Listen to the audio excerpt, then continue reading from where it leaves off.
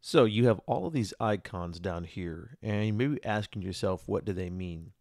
Now, your view may look different than mine because I actually went and turned all of mine on. You can do that in these three little lines down here. You can choose which one of these status icons you want to leave on. For the purposes of this tutorial, I turned everything on.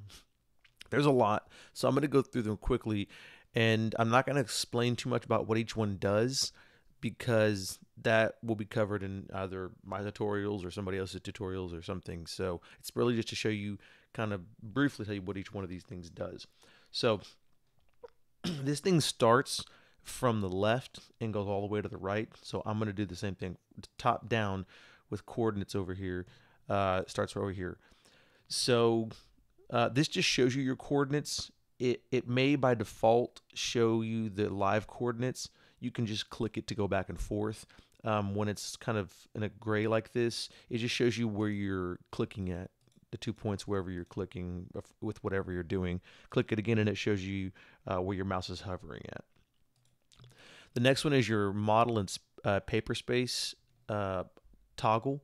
So just click it, sends you over to paper space, click paper here, and it sends you back to model space. You'll notice that when I'm in paper space, some things are only available in paper space. Also, you'll notice that when I click model, it picks the viewport and goes back to model space. So this really isn't like a tab between model and paper or toggle. It kind of actually takes you to paper space when you click paper and then into a viewport when you click model again. So this is actually really handy if you're working in a viewport, say you're too close and you need to get back out to paper space. Just click where it says model and it should take you back out of paper space. So, okay, so there's that. Next, we're going to do the drawing grid. This is just your background drawing grid. F7 also covers this. This is your snap. I have snap turned off right now, but F9 or turning this on will initiate a snap. You won't see it when you're just hovering your cursor around, but when you activate a command, you'll see it jump around. You can also do a polar snap on top of that, which that's going to be, so we go to our OSnap settings under your snap and grid. That's a different type of snap. I was gonna show the isometric probably later, but it just shows you what type of snap you have going on. Next, we have our infer constraints. This one's kind of goofy.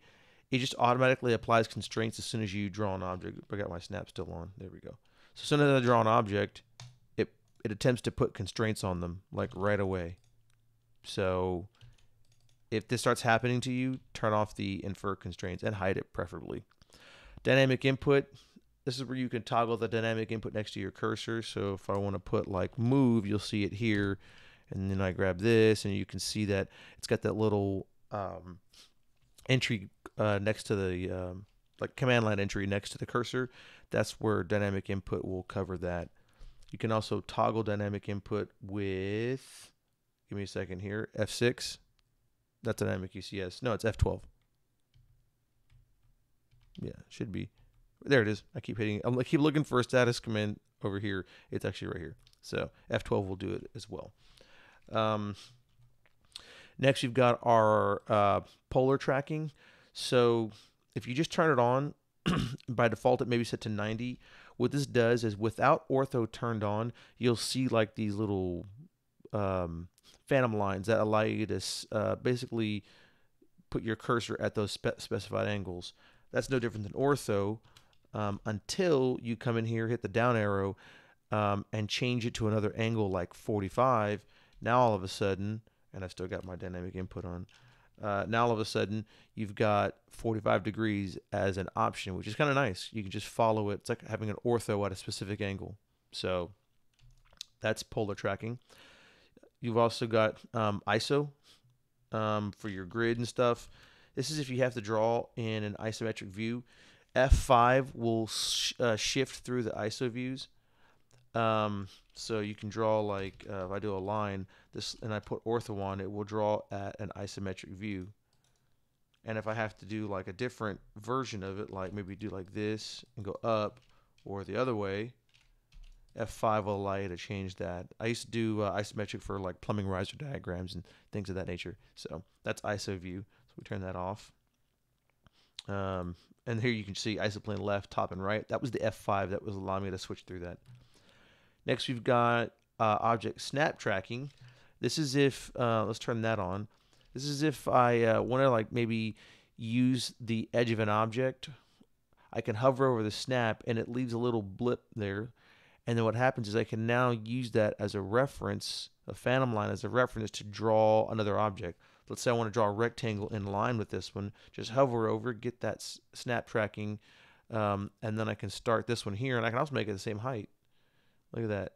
Same height. And then I can say I want to go to this point here.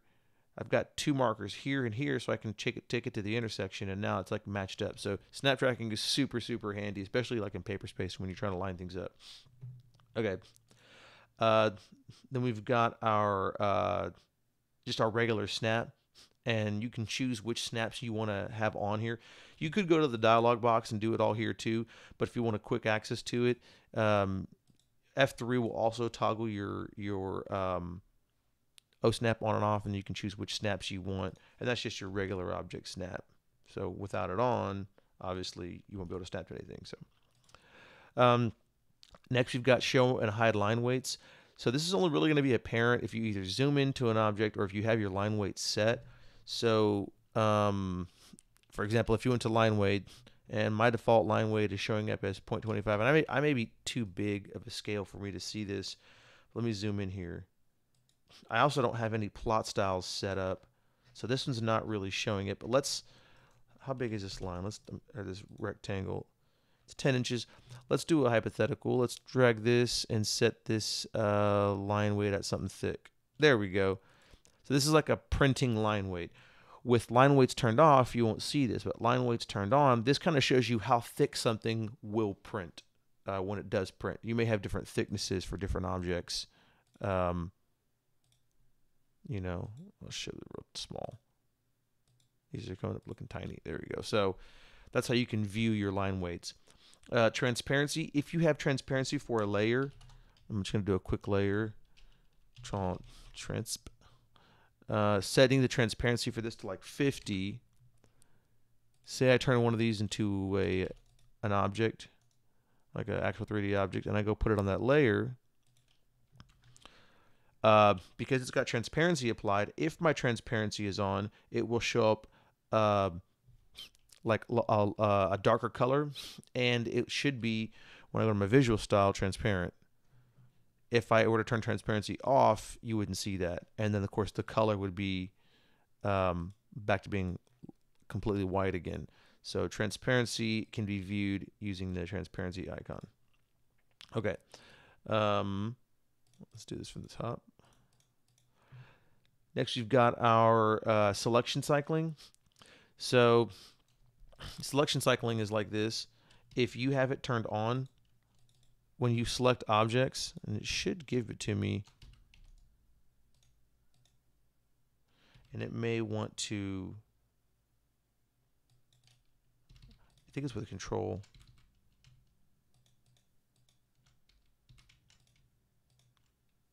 There it is.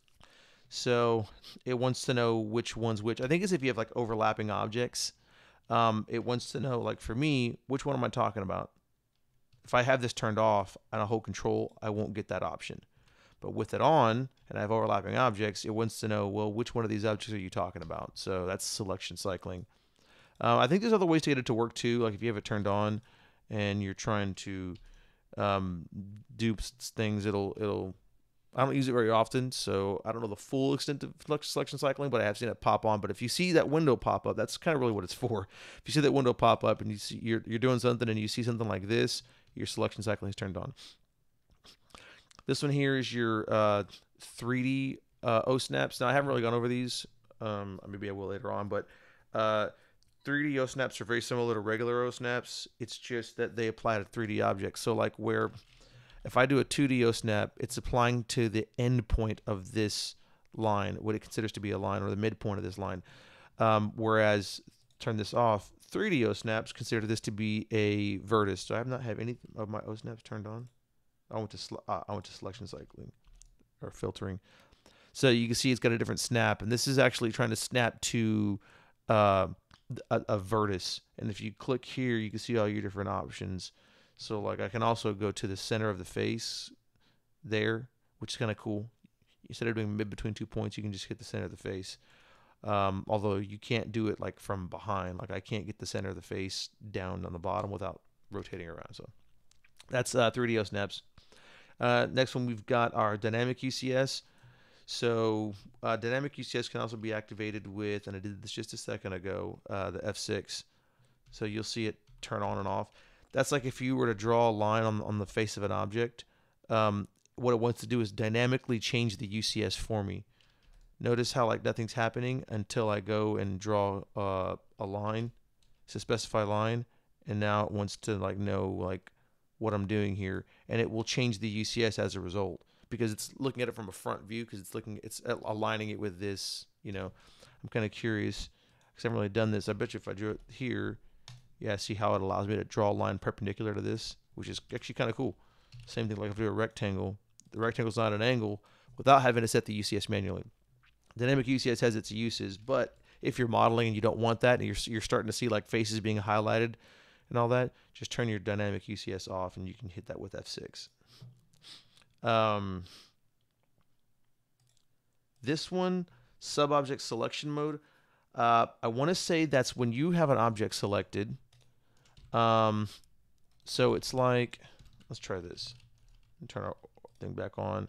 Let's say that I have two objects and I union them together. Okay, they're now one object. If I can hold control, nothing's happening. If I turn it off, see that? I can now individually select objects. I think you can control the degree to which these things filter. So like if I do this, no, this is not letting me do it either. So I don't really know too much about this object selection filtering, especially for 3D. But I know that if you turn it off, you can actually hold control. And even though I have a 3D solid, I can hold control and select the original objects and modify them, which is actually really, really cool. Because like I can do, even though this is one object, I can select this and raise that portion of it, and it's still one object. So yeah, I really didn't go over that yet, I don't think, but that's actually super cool to do. Okay, moving on. So we did the object selection mode, which we don't have turned on right now. Back to vertex or whatever that was. Turn it off. Next is your gizmo. I did not use the gizmo, but you could. So if you have the gizmo turned on, you won't see it until you're in a visual style and you select an object. So like, let's say I'm in 3D, like 3D wireframe. I always work in 2D wireframe, but let's assume you're in 3D wireframe. If you select an object, now you get this gizmo that is like Navisworks. If you've ever used Navisworks, instead of using commands, this is like the move gizmo. I can just grab this and move it with the gizmo. This one allows me to move it in two different planes along the Z and the X, or just straight up in the Z. And then you can also change to the rotate gizmo and the scale gizmo. So again, I don't use gizmos, but they're there if you ever want to mess around with that. So that's how you get to the status toggle for that one. Move that back to what it was. Then you've got all your, if you do any amount of annotation, which I don't, but if you do, kind of your quick access stuff will be here, like showing your annotation objects to begin with, and status toggles for adding it says add a scale to annotative objects when the annotation scale changes, yada yada yada. Again, I don't do, the only time I really do annotative objects is for line type scales, which I might do something quick on that later on. Next, you get your workspace switching. This is if you operate with different workspaces, or maybe when you're loading up CAD for the first time, which you probably will be on that now.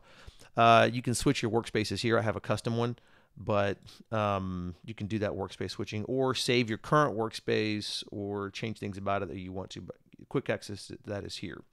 Again, this is annotation. When you do actually get an annotation, it's going to be your annotation monitor, I guess, whatever that is. Again, I don't really mess with that. So your units, I never really need to send my units because I initialize them from the beginning. But if you need to mess with those, It'll show you what units you're using. If you click the arrow, you can switch between architectural, decimal, blah, blah, blah. So then you got your quick properties. This is like if you turn this on and you select an object, it shows you the quick properties about that object. To me, this window is a little annoying. I don't need to see the quick properties all the time. So I just leave quick properties turned off. Lock user interface. So you don't have to display this. It's kind of, to me, it's kind of a set it and forget it. I lock my user interface through here, like using lock location. It's the same thing. If you turn it off, everything is unlocked. If you turn it on, whatever you have selected here becomes locked. So my docked toolbars and panels are locked. So if I can't come in, there's no grips anymore to move these toolbars. But if I turn it off, those little grips become available, and I can move my toolbars around. This is great because you don't want to accidentally move your stuff around. Same thing with like palettes. Like these palettes, I can move them, but if I were to change this to floating windows or even docked windows, if I say these are docked windows, I can no longer move them. It just doesn't allow me to anymore. I can't drag that. So that's really handy if you don't want to accidentally have your stuff like fly off the screen or something. So isolate objects is kind of cool. If you have an object you want in the mix of everything, and you don't want to you want to like just look at that one object, just say isolate objects, and it'll isolate whatever you have, and then you can just say end object isolation, and there you are. It's really cool if you have like a bunch of stuff, but you want to just work in one thing, like one area with just a few objects. You can isolate those objects. We're getting close to the end here. This is your hardware acceleration. You can right click this and go to graphics performance, and it brings up your hardware acceleration tab. I don't really, I'm not going to get into this, but just a quick tip. I usually don't keep any of this stuff selected. I have a decent graphics card. It's not crazy, but it's decent. We can see right there, I got the RX 570, which is like middle of the road. It's not like, super high end. But it's decent. But I still keep stuff turned off because I don't really need all this stuff, and it does speed it up and make it look, in some cases, make it look better. So, but I do keep the hardware acceleration turned on to make use of that video card. Lastly is clean screen. This is if you want to hit this, it will basically hide everything, give you bigger working space, and then when you're done, if you want all your space back, you can just click it again. This is obviously if your command line's still here. If you're very command line oriented, you don't need all your toolbars in the way. You can do this clean screen to get you more workspace. And that's it. Now we're back to this whole list here where you click these three lines. You can turn whatever you don't need on and off. Like I don't use coordinates. Most of the stuff I don't need to use at all because I know toggles for it. Grid is F7 and your snap is F9. But some stuff you may still want to keep here. So keep what you want, remove what you don't need, and yeah, that's about it.